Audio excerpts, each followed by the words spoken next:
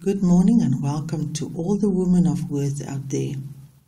The following passage is from the book God Gives the Breakthrough by Drs. Henry Cloud and John Townsend. She thought that finding God meant trying to do the God thing, meaning going to church, be a religious person and change your life. It was not working. Nothing was changing.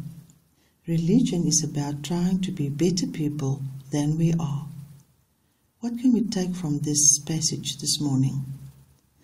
The practice of religion is a dead work, as it is done in one's own strength and power. But becoming a follower is submitting your will, your deeds, your life in obedience to the one you follow.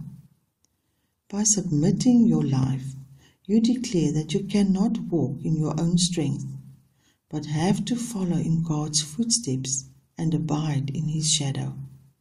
Church attendance cannot guarantee your salvation, but God can. Therefore, build a relationship with Him as He cares for you. My prayer this morning, God, help us not to try and only be better people, but to also submit to your ways. You are the shepherd, and we are your sheep.